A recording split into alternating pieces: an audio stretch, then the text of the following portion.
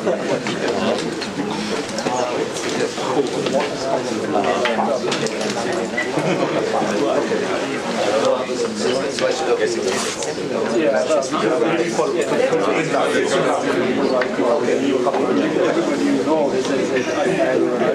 welcome everyone to the morning session. We'll have a couple of talks on TSP, and the first talk will be David Shmoys. He'll talk about recent advances.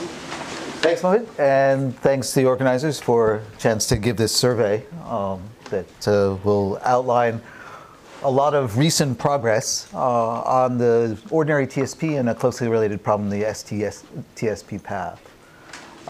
So probably everyone knows what the traveling salesman problem was, but let me define it for you anyway. Get the notation down. Think about given a weighted complete graph G with cost C on the edges, and we want to find a minimum weight, minimum total cost Hamiltonian circuit, a cycle that visits every node in the graph exactly once and returns to the origin. This is a figure from the celebrated paper of Danzig, Fulkerson, and Johnson in '54, which solved the then 48 capital problem for the US. Actually, it was 49 because they also included DC. So we're going to be focusing on the metric case. So that is that I'm going to assume, and there are two equivalent versions to think about, that the triangle holds on the costs, so that the shortest route between any pair of points is the direct one. Or it's equivalent to think about where I'm allowing multiple visits to each vertex. Those are equivalent versions of the problem. It's NP hard in Dick's original paper. And Christofides, in 1976, gave a 3/2 approximation algorithm by a row approximation algorithm going to mean an algorithm that delivers a feasible solution, runs in polynomial time, and produces a solution of cost within a factor of rho of optimal. Okay? And that's where we still are. You know, it's a few years later, and stated in this general way, nothing better is known.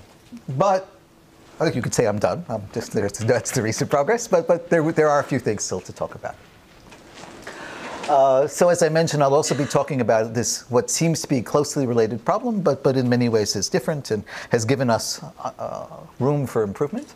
The ST path TSP, and it's essentially the same thing, except I fix both a starting point S and an endpoint T, and now I want the minimum cost Hamiltonian path that exactly goes between that pair of endpoints. It's clearly also NP hard, and Hoogeveen showed, still not quite as long ago, but still pretty long time ago, that the natural extension of Christofides' algorithm is a 5/3 approximation algorithm, and also that bound is tight. So this has been exciting times, and in really, from my sense of sort of how the history of science worked, the real kickoff and the energizing event was a really beautiful result of Assapur, Goemans, Madri, Ovaskaran, and Saberi, which pioneered what they called the thin tree approach, and not for either of the problems I already mentioned, but for the so-called asymmetric case. So I'm still going to assume that there's triangle inequality, but that the distance from I to J can be different from the distance from J to I. And the key innovation, or there in some sense were two primary pieces of innovation in addition to the framework of thin trees, was that as opposed to the approaches that came out of the original algorithms or even Christofides, rather than first trying to start with a deterministic selection of a tree and augmenting that to something that could be traversed well as being Eulerian, the new element here was to use randomization, to use a randomly selected tree. And then there was a key role of the maximum entropy distribution as being the mechanism by which that random selection was done. And in some ways, those two elements were then carried over in equally exciting work by Ovaskaran, Saberi, and Singh, not for the full generality of the symmetric case, but for a special class of metrics. So if I give you an undirected graph, and it's unweighted, and I define the distance between a pair of nodes to be the number of edges in the shortest path between that that pair of nodes, that gives rise to a metric, and it's clearly a specialized one. And that's what I'll call the unit weight graphical metric. And they shaved off literally an epsilon, or even less than that, off of the 3 halves. Again, combining those 2 elements in a fundamental way. Mumke and Svensson, using a very different approach, in a way that sort of less explicitly relies on in a formal relaxation as the sort of theme of this workshop, then actually gave a very elegant, very beautiful, and in some ways more substantial improvement just shortly thereafterwards. And this led to a sequence of results. For the ST path, and this is where I'll sort of spend most of the time today, it's actually turned out to be relatively easy to provide a randomized variant of Christofides and not even use the maximum entropy piece for the arbitrary metric, now not just the unit weight graphical metric, to get improvements on the basic case. And yet there also are improvements on the unit weight case, and there are a series of analyses as well. So that was where things stood 3-4 years ago. And then the things continued to accelerate. That in the thin tree world, that Marcus Spielman and Srivastava's fundamental groundbreaking work was shown how to be used as a tool by Anari and Govesgaran, and gave improvements for the asymmetric TSP. Now, interestingly enough, this was in some sense an existential result. It proved improvements in the integrality gap, the ratio between the optimal integer solution and an optimal fractional solution, but it actually didn't provide an algorithm to produce the tour. Work continued unabated on the unit weight graphical metric in the symmetric case, and a lot of the work there was on restricted classes of graphs, and for which there were improvements. And on the ST path, there were a series of refinements of Wiegand, Gottschalk and Wiegand, and Chebe and Van Zoulen.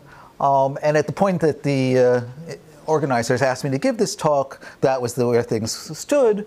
And they had proved a 3 halves plus 1/34 approximation algorithm. So like 3% above what, in some sense, we might be hoping for. But we're still not done. Just over the summer, there have been 2 stunning advances. The first you get to hear in the next hour, so I'm not going to say anything about that. Latsi will talk about the first constant approximation algorithm for the asymmetric TSP. That Traub and Wiegand showed how you can build upon the relaxations that have been used up till now for the ST path, and adding both sort of a kind of recursive dynamic programming framework to show that you can achieve arbitrarily close to 3 halves. And if all goes well, I'll get to give you a flavor of how that works as well. Okay? So tremendous amount of progress and tremendous amount of work in a very short span of time. And really, in some sense, the higher level question is, how does randomization can help us to beat what a straightforward Christofides algorithm is? And I'll go through things in detail, but at the highest level on the left, the deterministic standard Christofides says we start with a minimum spanning tree for our input. We try to build connectivity. We augment that tree into a low-cost Eulerian circuit if we're looking for a tour or a path there, and then we transform it into a Hamiltonian circuit. In contrast to that, how can we instead, rather than choosing a minimum spanning tree, choose a carefully selected from an appropriate random distribution, probability distribution, select a random tree? And this was the approach pioneered first by Asadpour et al., and then in the asymmetric case, and then that Govesgaran, Savary, and Singh conjectured that for the standard Christofides algorithm, that this indeed led to an improvement. They proved a slight modification of that, but more or less exactly that for the unit weight graphical metric, and then this is exactly the framework that we used. So probably, I know this is sort of this mixture of continuous and discrete, so I'm going to try to make this completely self-contained.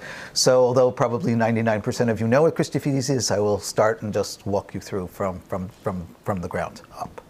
Okay, so Christofides algorithm. Imagine that I'm given a collection of points, and for that input, the physical distance on the screen is the cost of connecting that pair of points. We start by computing a minimum spanning tree. There you have it. And then we take advantage of the oldest theorem that wasn't quite proved by Euler, that every graph has an Eulerian circuit if and only if the graph is connected and every vertex has an even degree, an Eulerian circuit being a traversal of the graph which visits every edge exactly once and returns to where it starts. Christofides identifies those vertices in our graph which have the wrong parity of degree. In this case, it's the odd degree vertices. Those are indicated in red. And then, perhaps in a somewhat non-standard language for many of you, we find a minimum cost t-join J. So T in this discussion is actually a variable. It exactly corresponds to the set of wrong parity of degree nodes. And it's simply a set of edges with the property that the degree of that set of edges is odd for each node in T, and those are exactly the ones of odd degree. So that's, for example, a t-join for if those red nodes are the set T, or that's a t-join, or much more simply, that's a t-join. And when you have the metric case, it is always true that the a minimum cost t-join is a matching on the set of nodes. Okay. So we add that t-join in. This now makes, because we've corrected the parity of all of the ones that were wrong before, and it's still connected. This now gives us an Eulerian graph. We have an Eulerian tour, and then we can shortcut it to get a cycle. That's Christofides. Okay. Let's switch to the ST path. So let me just lift from what we sort of do standardly for tours, and it's going to be the exact same algorithm. Okay, so now that's the same input, but now I'm going to have to tell you what's S and what's T. Let's say that those are my S and T. And of course, what I now want is an Eulerian graph with respect to paths. So now I require that S and T have odd degree and all the others have even degree. So now if I highlight what are the wrong parity of degrees from the minimum spanning tree, it is those 4 red nodes, that S being even is bad and the others are odd and bad. So we find the minimum cost t-join. We find an Eulerian path and we shortcut. Okay. So that's Christofides for ST path. And as I mentioned, that the analysis that Hocheveen gave for ST path was tight. It's a 5/3 approximation algorithm, and this is a unit weight graphical metric instance. So the way to interpret it, this is the graph, and the distance between any pair of nodes is the number of edges in the shortest path between them. The minimum spanning tree is really, in this context, the same thing as computing any spanning tree. I have the full flexibility of which spanning tree to choose. If I am perverse and choose this one, then the red nodes are the ones of bad degree, and this could be the matching. And you can see that I'm sort of taking 2/3 of the total length in that matching, and that I actually need to use that. There won't be any shortcutting that saves anything. And in contrast, the fact that, of course, I could just go straight from left to right and have a Hamiltonian path of length n. So this is tight, and the goal is to do something better. Okay, a bit of notation.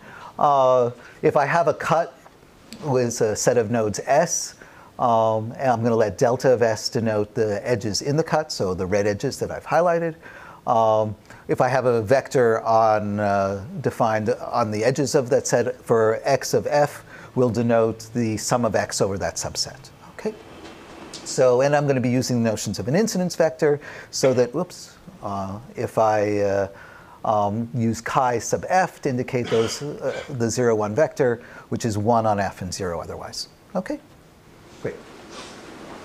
So one of the nice things about how this area has evolved from my perspective, sort of from an aesthetic point of view, is it's really been a place where there's been a tremendous interplay between our understanding of polyhedral characterizations of the underlying combinatorial or the related underlying combinatorial optimization problems and the design of algorithms.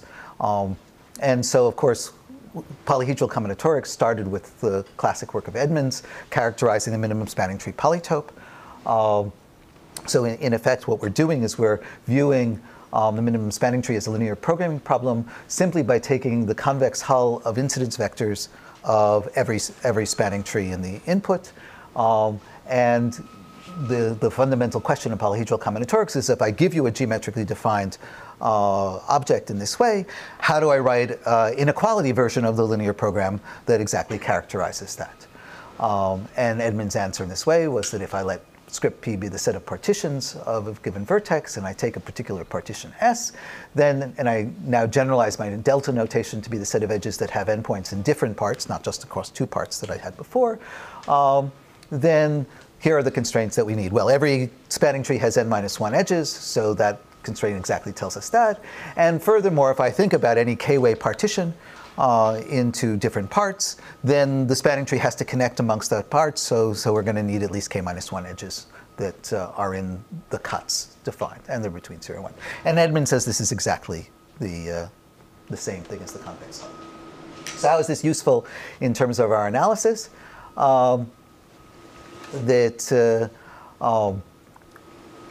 One thing that we can use this for is that if I want to prove that the optimal solution to the minimum spanning tree is cheap, all I have to exhibit is a feasible solution to this linear program. Because I know that the optimal solution is achieved at a vertex which corresponds to the minimum spanning tree, so the mere exhibiting of a feasible, potentially fractional solution is sufficient to give an upper bound on the quality of the solution that I want. And then, therefore, the name of the game is going to be exactly producing fractional solutions that are good, rather than necessarily integer ones, and that's going to give us a lot of flexibility. So meanwhile, back to the TSP, the standard LP relaxation for the TSP is as follows. I have an edge, I have a variable associated with each edge, and I have two kinds of constraints. I have constraints that say that for each vertex, I have to have exactly 2 edges incident to it, and for each cut, I have to have at least 2 edges that go across that cut. Now, if I have a feasible solution that's integer, that's 0, 1, for this formulation, then clearly that's a feasible tour. We're going to be considering the LP relaxation, so let's let X star, and throughout this talk, X star will always denote the LP optimum, that gives us a lower bound. One thing that's easy to see is that if I take any feasible solution to this linear program and I rescale it, any feasible solution here sort of has in total, by degree bounds, fractionally totally n edges. If I rescale it by n-1 over n, then it has about n-1 edges. It's easy to argue that this is actually a feasible solution in the spanning tree polytope. So one thing that we know right off the bat then is that if I look at the cost of if I take the LP solution, the optimal LP solution, that rescale it, then this actually also gives me an upper bound on the cost of the minimum spanning tree exactly by this exhibiting a feasible fractional solution principle. So if I'm thinking about trying to analyze Christofides algorithms from a linear programming perspective, then I had 2 elements in terms of what we put into the solution. We put in a minimum spanning tree and we put a minimum cost t-joint. So I talked about the polyhedral underlying for the spanning tree. Now I'm going to need an exact analog for t-joins. So, and this goes to a classic result of Edmonds and Johnson, which says the following, that now if I take a set S and suppose that it has an odd number of the wrong parity of degree nodes contained within it, then given that I need to pair up each of them, and they can pair up evenly, there must be one edge that reaches across that cut.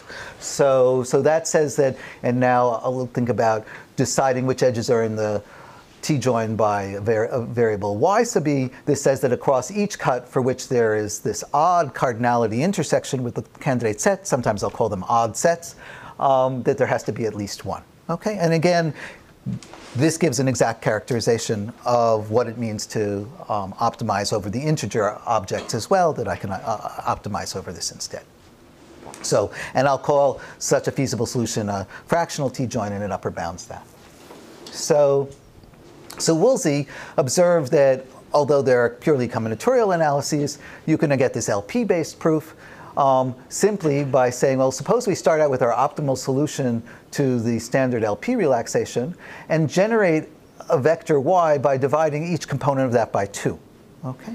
Now, I claim that if you think about the fact that for every subset, the original LP solution satisfies that it's at least 2, when I divide it by a half for each subset, let alone just for all of the odd subsets, the amount of weight going across the cut is going to be at least 1 for that rescaled vector. So in fact, this y star is a fractional T-join, and so that, of course, gives us a way of upper bounding the cost of the optimal integer T-join that we can compute as part of the algorithm. And the tour that we computed is shortcutted from the union of the spanning tree and the T-join. The spanning tree is bounded by the original LP. The T-join is bounded by y star, which is half, so that's 3/2 times the LP. So this is a purely LP-based proof of the bound of Christofides' algorithm. And this highlights what is, in some sense, always the driving force in deriving approximation algorithms based on relaxations, is that the so-called integrality gap. How much can we hope to prove in terms of the performance of an algorithm if we're solely basing the performance based on what the relaxation is? So for the TSP, what I've just shown is that the integrality gap is at most 3/2. And in fact, there are examples that show that it's at least 4/3. And there are conjectures dating back to the 70s.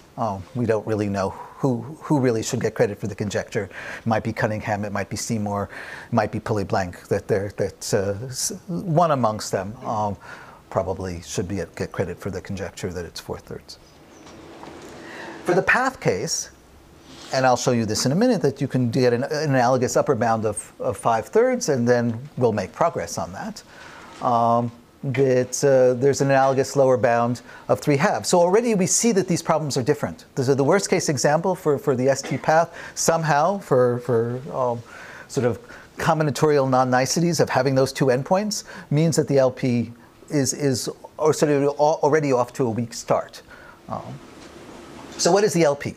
So the LP is very much analogous, but it's different. For S and T, we only have degree 1. Everything else has degree 2. You have to be a little careful about cuts. There are 2 different kinds of cuts. If I only have one of my endpoints in the set S, then of course I only need to have at least one edge going across the cut. If I have both of my endpoints in the set or neither, then I'm still going to need to have at least 2 edges going across the cut. So I end up with constraints like that. Okay? So, good. One thing to observe is that this is polynomial time solvable by the ellipsoid method, and there are other ways of doing that as well. And also that, not surprisingly, when one thinks about what I already told you about the rescaled version of the Tour version, I mean, a path is a spanning tree that in fact this is contained within the spanning tree polytope in its entirety without any rescaling. And furthermore, since it's contained within the spanning tree polytope, this means that any feasible solution can be written as a convex combination of its extreme points, which are spanning trees, and so that means that we can take the optimal solution and rewrite it as such a convex combination. And in fact, Gürtel-Schreiber already show how to actually do that effectively in polynomial time. So I'm going to need that as a tool. Okay, so good. So this is the algorithm that we proposed a few years ago, which I call the best of many Christofides. And it works as follows. Suppose I start by computing the optimal solution to that LP relaxation. Call that X star.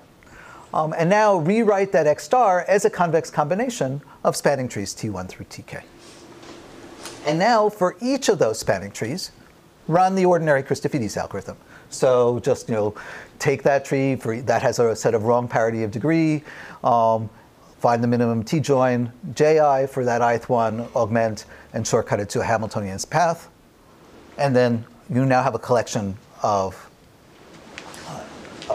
because of standard things in polyhedral combinatorics, we know that there are actually a polynomial number of such trees that we can write it as.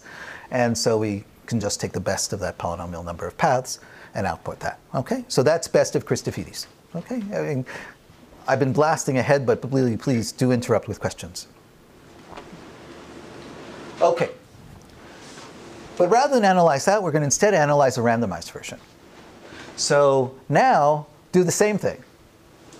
Compute an optimal solution to the held carp relaxation, to the LP relaxation. And now rewrite it as a convex combination of spanning trees as follows.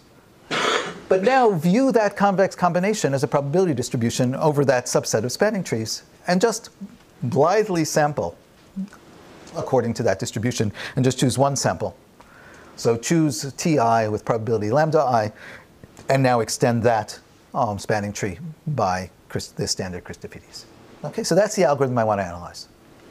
One obvious thing is the relationship between the two algorithms, the numerative one and the random one. If I can show that the expected cost of the random one is bounded by rho times the optimal value, and now of course that expectation is computed just solely over the random choice of spanning trees, then of course the algorithm that tries each and every one of them has to do no worse than taking the best of that average. Okay? So that's this randomized analysis is a mechanism for proving a bound on the deterministic algorithm. One easy next step, I mean, if you think about what the convex combination means and think about what's the probability that the random tree contains a particular edge, well, it's just the weight that it occurs in total over that distribution of trees. It exactly sums, because it's a convex combination, to the original LP value. So that says the probability of an edge being in there is exactly the original LP value that we started with. And so the expected cost of the spanning tree that we produce by linearity of expectation is, of course, exactly the LP value that objective function value that we started with. So if you think about what we just did of replacing a minimum spanning tree by this random selection, we haven't lost, well, we might have lost something. We might have gotten a more expensive object, but our ability to bound that tree by the optimal value is still intact because it's bounded by the LP value. Okay, so all we have to do is now wonder about, now we have a random tree which gives rise to a random set of wrong parity of degree nodes, and therefore we're going to compute an optimal T-join for that random set, and we want to be able to bound the expectation of the minimum cost that we're going to need. Okay, and that's what we're going to need to focus on.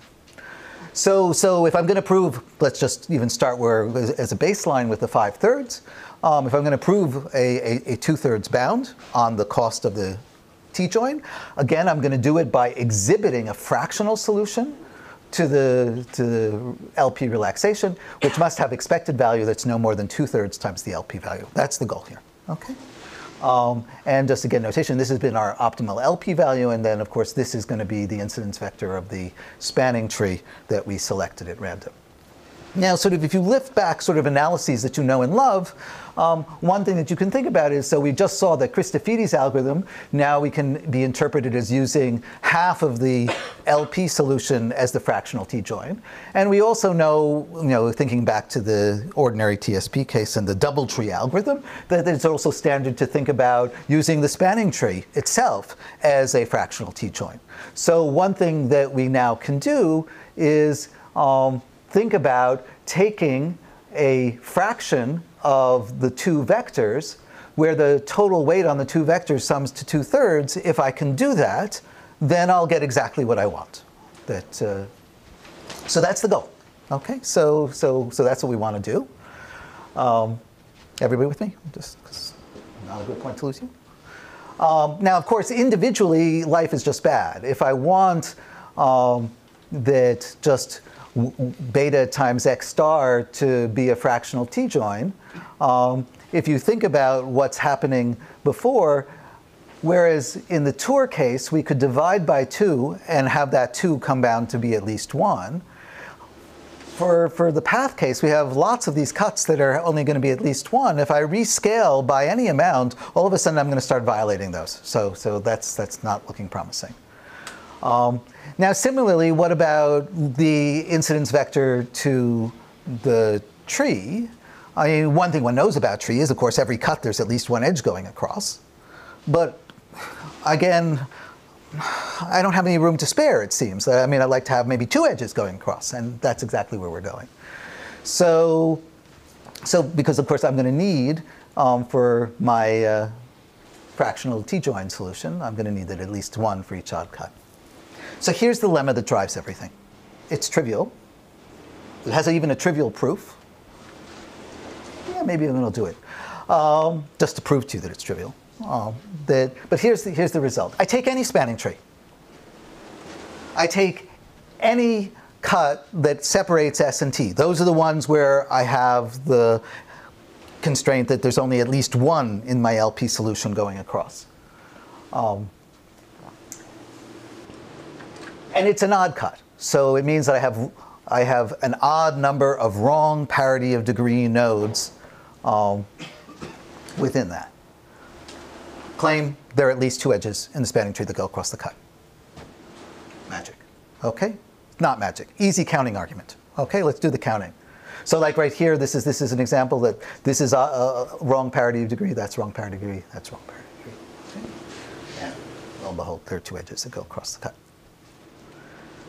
Okay, so what I'm really going to do is I'm going to show there are an even number of edges that go across the cut. And since it's a spanning tree, there has to be at least 1, and if it's 1 and it's even, it has to be at least 2. Okay? So here's the counting argument. Count the total degree of nodes in U. So what does that do? That contribute, for every edge that goes across the cut, we count that once. But every edge that's within U, we count that twice. So I can rewrite that as the edges that go across the cut is the sum of the total degree minus 2 times the number of edges within. I just move that sum over to the other side. But this says that this is the number of edges in the cut. So if I show you that there are an even number of odd degree nodes in U, then this is going to be even. So let me do that. That's easy. Well, this was an odd cut. So there are an odd number of wrong degree nodes. So either S is even, and then the number of odd nodes is even, or S is odd, it's not wrong, and then we balance out the other way. So I'm done. So, and this is everything. This is what's going to drive at least 50% of the work to go. Good. Okay, so we know if I look at the spanning tree that there are at least 2 edges that go across the cut for the T incidence vector, but only 1 for the LP. On the other hand, for the non-separating cuts, then we know that the LP gives us 2, but the incidence vector of the tree only gives us 1. So it's pretty easy to figure out what I'm going to do. I'm going to weight each with 1/3. So we're going to take that alpha and the beta both equal to 1/3, and when we add them up, then we're going to get at least 1 in terms of fractional weight going across. Because remember, all I needed to do was to exhibit a fractional solution that was feasible, that had good cost, and I'm in business. Okay, so that's my feasible fractional solution to my T-join polytope, and away I go. And the analysis of the cost is just as straightforward, that I need to analyze the cost of Y, which is really just the expected cost of the alpha times the incidence vector plus beta times the LP. And we know separately that we can just add up then the results as follows. Okay?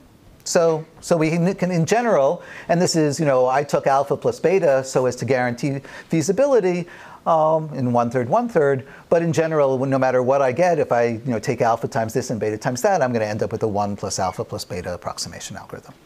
Okay. Next step, and actually you could have, although I analyzed this other problem, you actually could use more or less the same original algorithm to get an LP-based proof.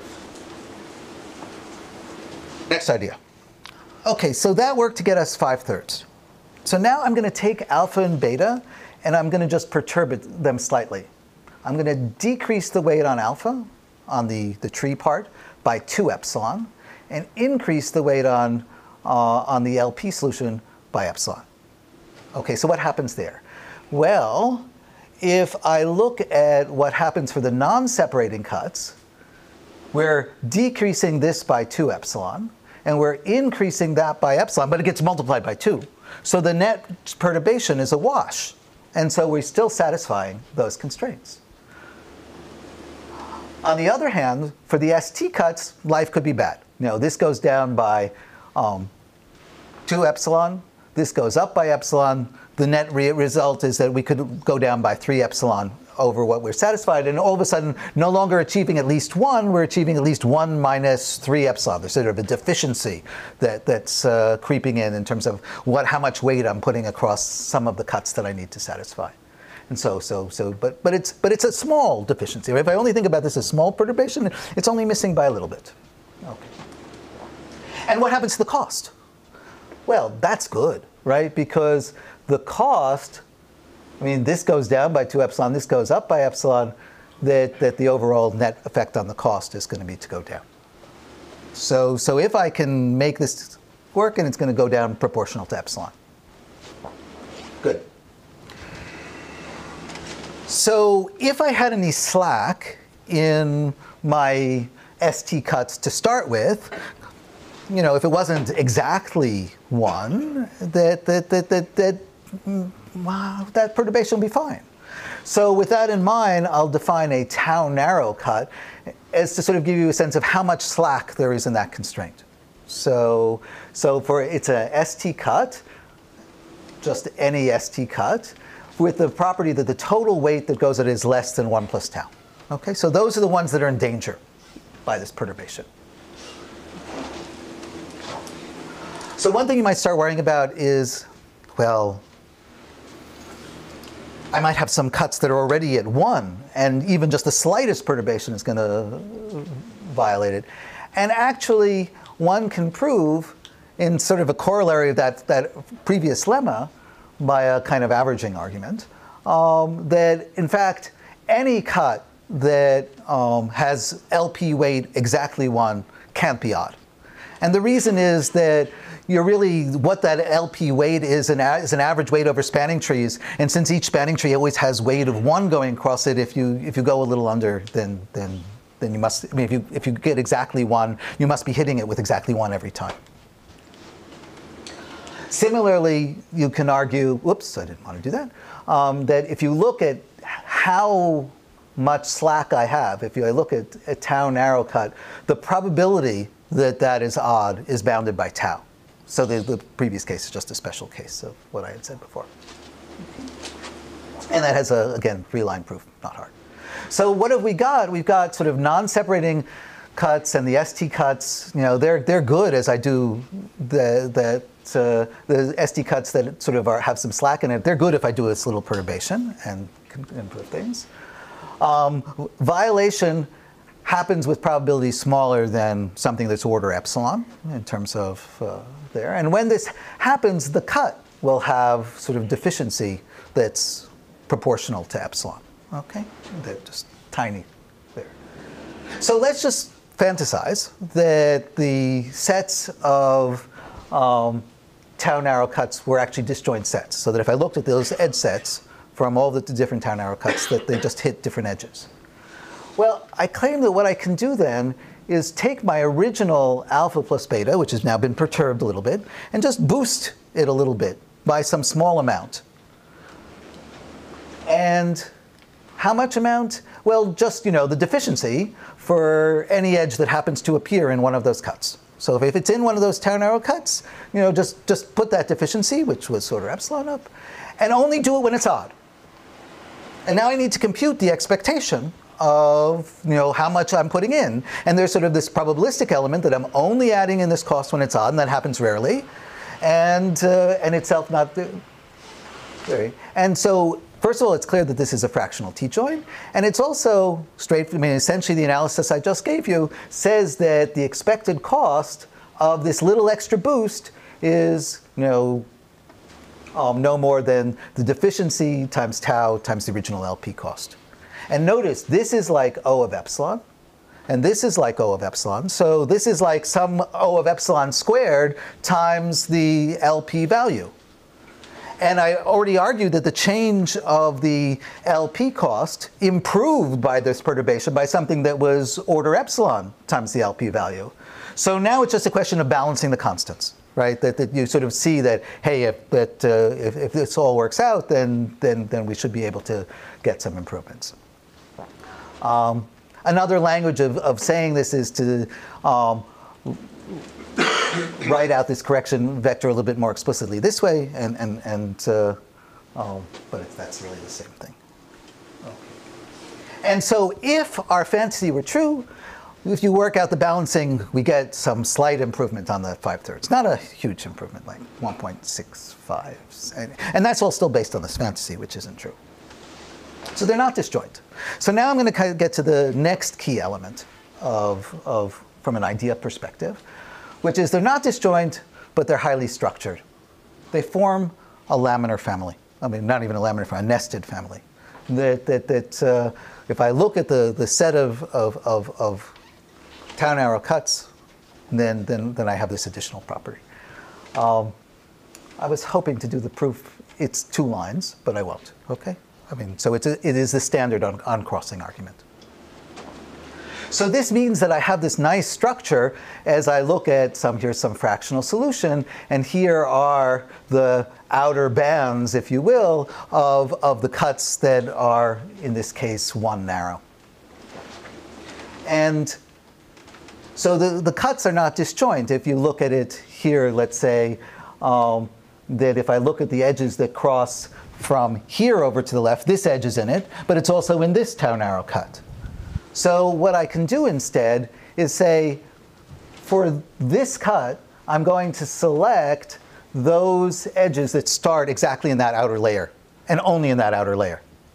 So the ones that are in bold, I'm selecting that. And now as a result, I'm just apportioning those cuts.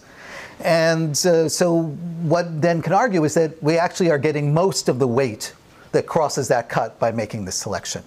And then that most is, again, a 1 minus tau. So again, something 1 minus that's order epsilon in terms of how much weight that we're saving. And so what that means is that rather than boosting things that the deficiency times the incidence quantity, we have to sort of rescale by this 1 over 1 minus epsilon kind of thing. But so it slightly perturbs the overall balancing, but all is said and done, we still end up slightly under 2/3. Okay? So we've broken 5/3. And indeed, if you add some bells and whistles to the analysis I gave, we originally went down all the way to the golden ratio. Andras Shebu came along and gave a somewhat better analysis and got it down to 1.6. Zhihuan Gao gave a unified analysis, which was really very elegant, that gave a unified proof for the 2 results. So now I want to switch gears, only 5 minutes beyond where I wanted to do, and go back to the unit weight graphical case. So by now, for the ST path, Shebe and Vegan actually met the LP integrality gap with a combinatorial algorithm, and Gao gave a very simple combinatorial algorithm, simple LP-based algorithm, and I'm able to give you the whole proof in the next 5 minutes. So really clean and elegant. So we need to sort of rethink things a bit because of it's the unit weight graphical case. What's really happening in thinking about the interplay of T-joins and augmenting a minimum spanning tree is we're taking multiple copies of an edge so as to create an Eulerian graph.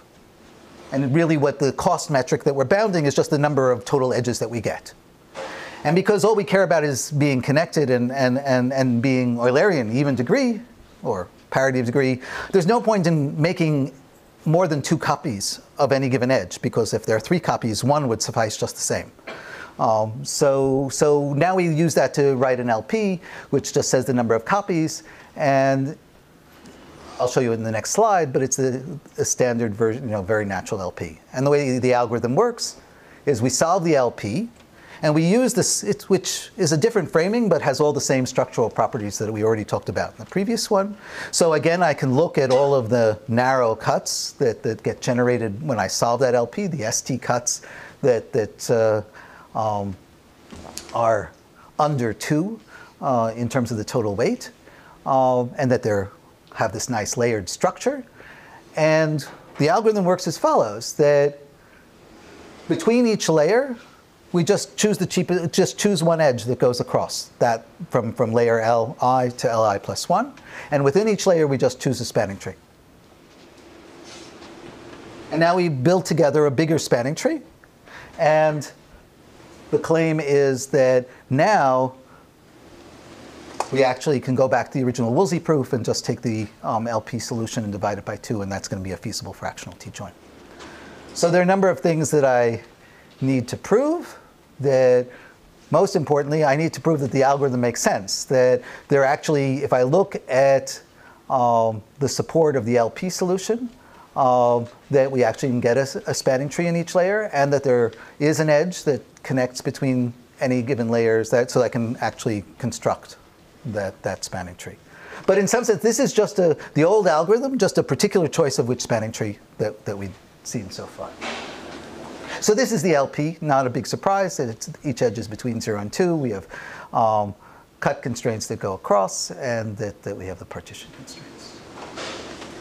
OK, so let this be the chain of 1 narrow cuts, and let Li be the incremental layer, just as we had analogously. And consider the support graph of the LP solution. And the claim is that if I take some number of layers that are consecutive, that if I look at the union of that and look just in the support graph, that that's a connected graph. So this we'll do as follows. And I'll take one case. It's really the hardest case. So here's my whole graph, and here we have some number of layers. And let's take some layers. So S is in here, and T is in here. And let's say we take J and K separated a bit. And what I need to do is I need to prove that the graph induced by the LP solution on these layers is connected. Okay? So we have sort of 4 parts to our graph. Let's say it's not connected. That means there's a cut. So we have, let's call this S0, let's call this S1, let's call this S2, and let's call this S3. Okay. So what do I know? Well, we know that S1 and S2 are cuts that don't contain either S or T. Those are my easy LP constraints that say they have at least weight 2 going across that cut. So we have, for each of those, we have weight at least 2. On the other hand, S0 and S3 were defined to be 1 narrow. So that means they have weight strictly both less than 2. Okay? But now,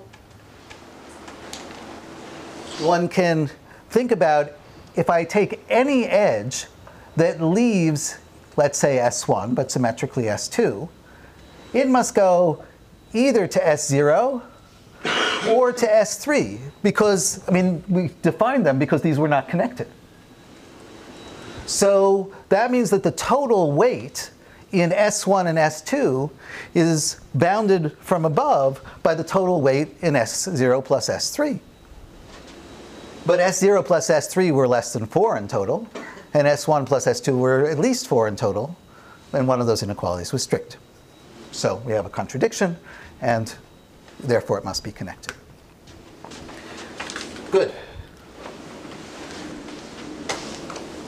So the next thing I need to argue is that I actually get a fractional T-joint where that's the wrong parity of degree. And so suppose there is a violated set where it's an odd set. Well, we know it has to be an ST cut. It has to be 1 narrow by definition of narrowness. And now that by the construction, the number of tree edges crossing each narrow cut is exactly 1. We just built it that way. But remember our key lemma. The key lemma says take any spanning tree, and the wrong, the number of edges crossing any odd cut for any odd set has to be even, or has to be at least 2. So none of those could be odd sets.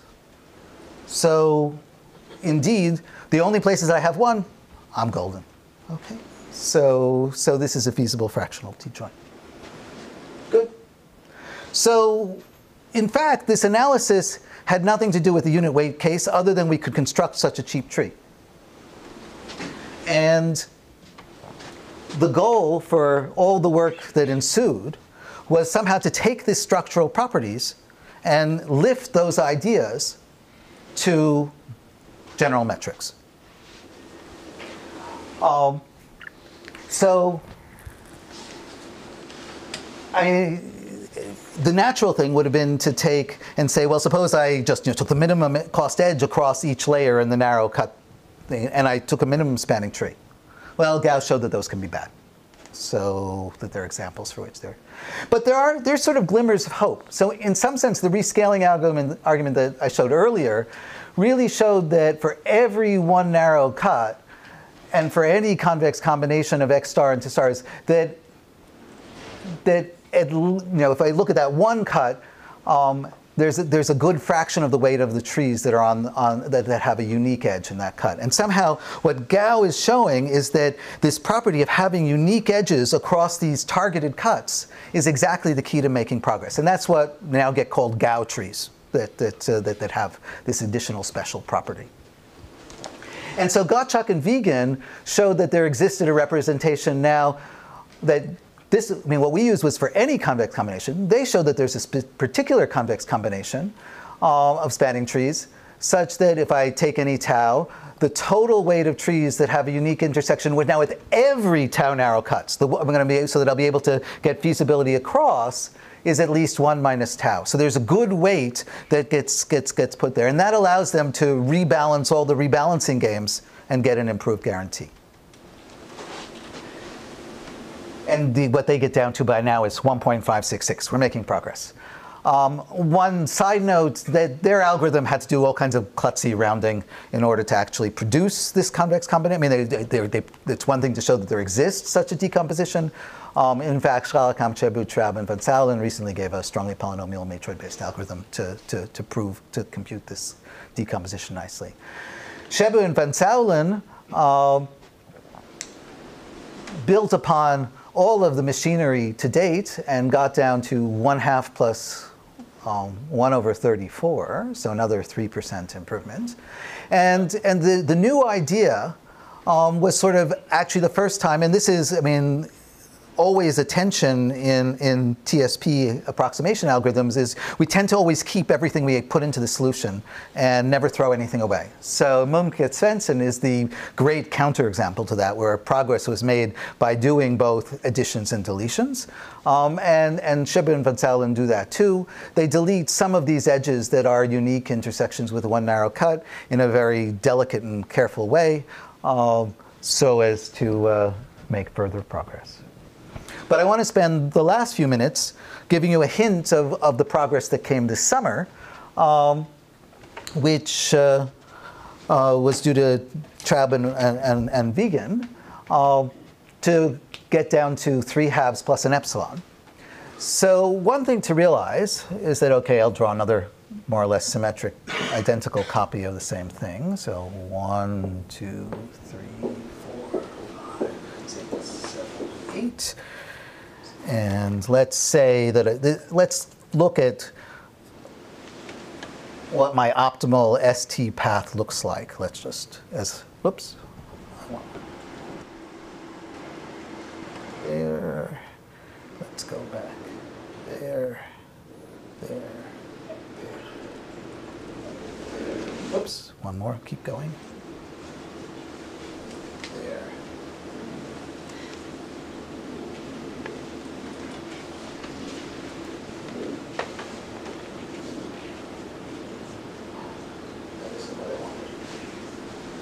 Well, it works. Okay, good, I can't count. So one thing to observe about, these are my one narrow cuts. And one thing to observe about any ST path is, of course, that its intersection with every cut is going to be odd.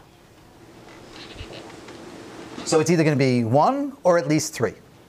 The ones we sort of know are good. that they're the crucial elements for our Gauss trees. So which cuts are good and which edges span them? So this edge is the unique one spanning this cut. This edge is the unique one spanning that cut. And I actually have two more. Maybe I'm going to get rid of this. Okay, no, I won't. I'll be good. I won't cheat. So two more. So this is the unique edge.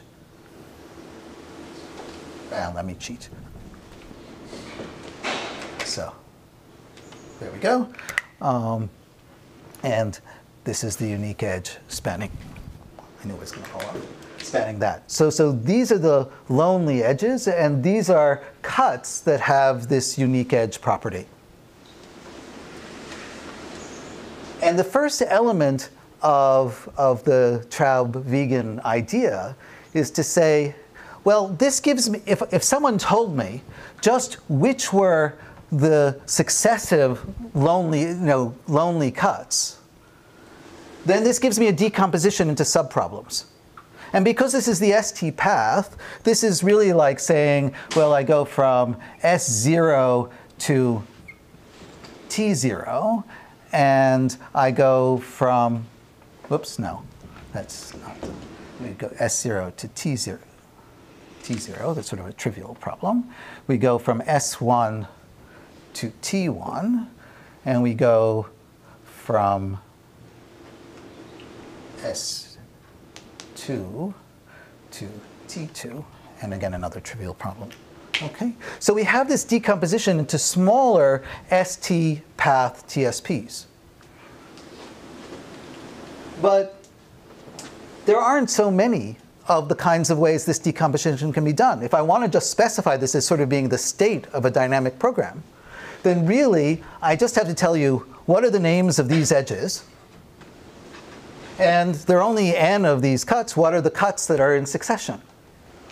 So if I recursively somehow had something good, or I just iteratively had something good for each of those subpieces, I could figure out what's the best piecing together in a standard dynamic programming kind of methodology. So I need to find a good solution for each and then build them back up together. And in fact, one level of this isn't sufficient, that they need a constant level of recursions. And in fact, that's how where the epsilon comes from, and that it's really depending on how many levels of recursion. And clearly, given the nature of it being a large state space, I can only do a constant number of levels of recursion. What's the advantage of getting down to a subproblem? Well, for all of these other cuts, now, rather than just knowing that there's at least one going across, I know that within the subproblem, if I've gotten this specific one, there has to be a weight at least 3. And so that gives me a way of strengthening it. And if I think about what I do in rescaling that, that gives me additional flexibility that I can use a higher multiplier and then rebalance things. I'm sorry. Notice that actually for this LP, we've now omitted the degree consistency. They write a different LP, or this is so they're going to have to resolve, and yes, you're going to have to worry about whether narrow cuts for your new version is the same as the narrow cuts for the higher level. There's a lot of good German engineering underneath the hood, but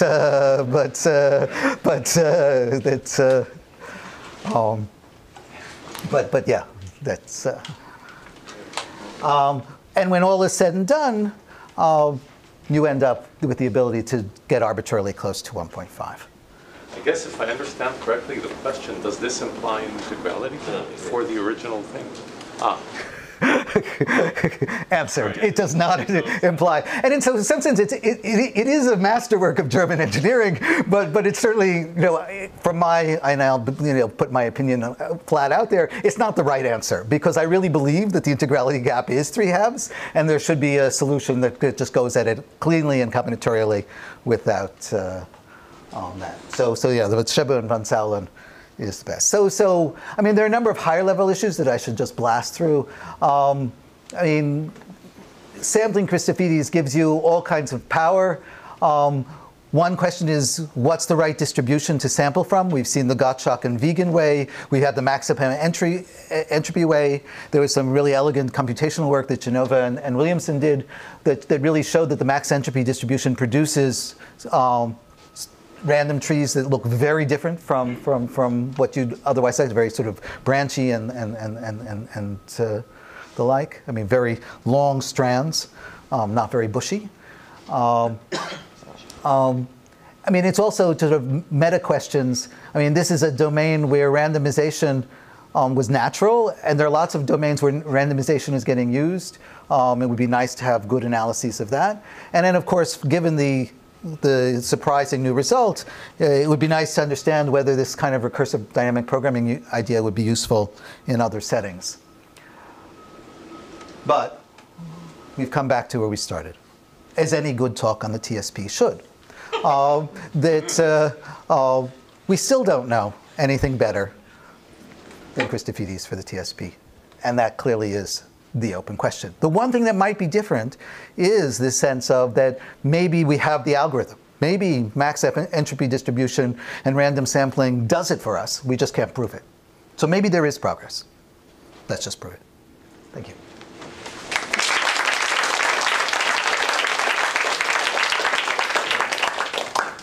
Questions?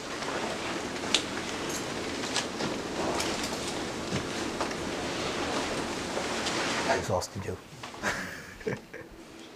No, I guess then we take questions. Yeah. There's a coffee break. There's time for